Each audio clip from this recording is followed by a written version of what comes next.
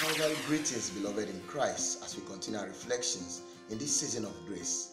The readings presented to us today from the book of Esther and from the Gospel of Matthew underlines one fact, and that is the power of prayer to those who believe. This is why Esther, in the first reading, despite her anguish, could totally abandon herself to God when she said, "I am alone and have no helper, but you, Lord." The Gospel of Matthew went further, reiterating the fact that prayer is an all-sufficient panoply when Jesus urged us to ask, to seek, and to knock, because our Heavenly Father knows how to give good things to those who ask with an expectant faith.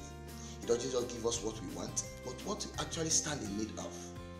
Again, in the Gospel of Matthew, Jesus gave us a golden rule when he asked us to do to others what we want them to do unto us. And by so doing, he gave a new focus for our moral choices. If only we saw another as ourselves, we wouldn't have made many choices we do today. Thank you, and God bless you.